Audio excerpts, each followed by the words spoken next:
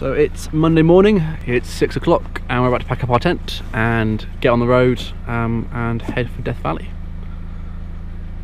Yeah, very tired. It's quite cold.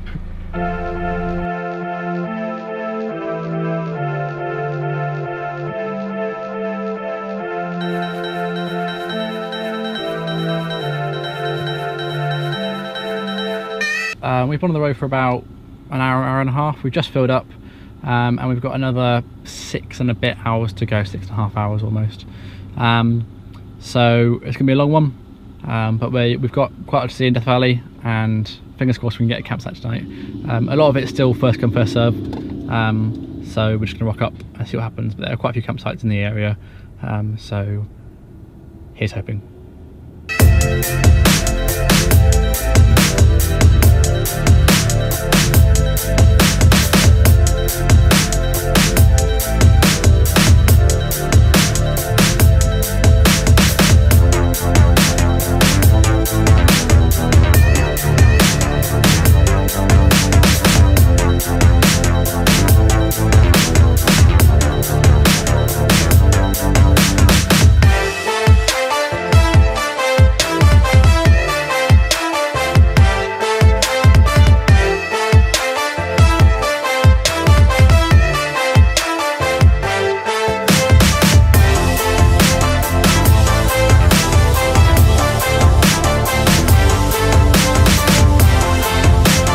Okay, so it's about 10:30 at the moment.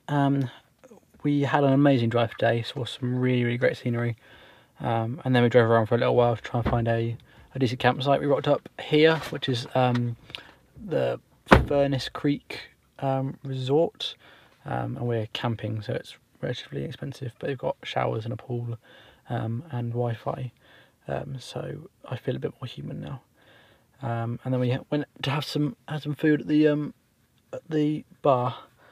So all in all, a pretty good day. Tomorrow we're actually going to start exploring Death Valley, and just seeing what there is to do. But as of yet, it's just the scenery is breathtaking. We've done some amazing driving today.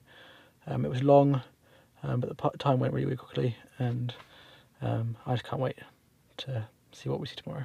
So, oh,